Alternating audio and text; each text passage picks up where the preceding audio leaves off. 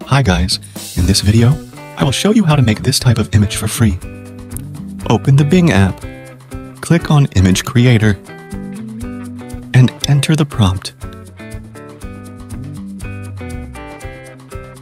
You can change the app name and username.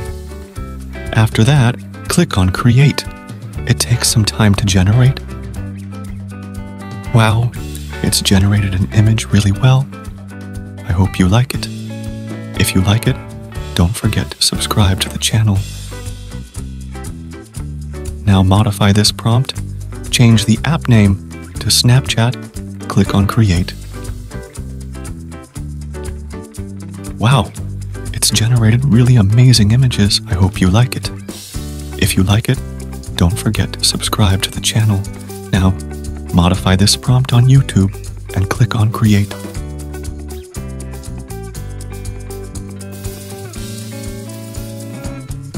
OMG, it's generated fantastic 3D images.